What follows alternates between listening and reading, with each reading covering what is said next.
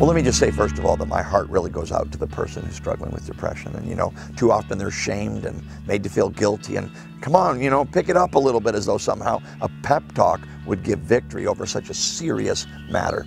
Some of it's physiological, some of it's medical, some of it you should go see a doctor. But the significant portion that is spiritual is addressed in the scriptures. And I believe that a lot of people are actually in a spiritual depression. Their theology is wrong, their behavior is unresolved, and can I just say that a significant portion of depression is spiritual, and in that regard, it's important that we get biblical answers.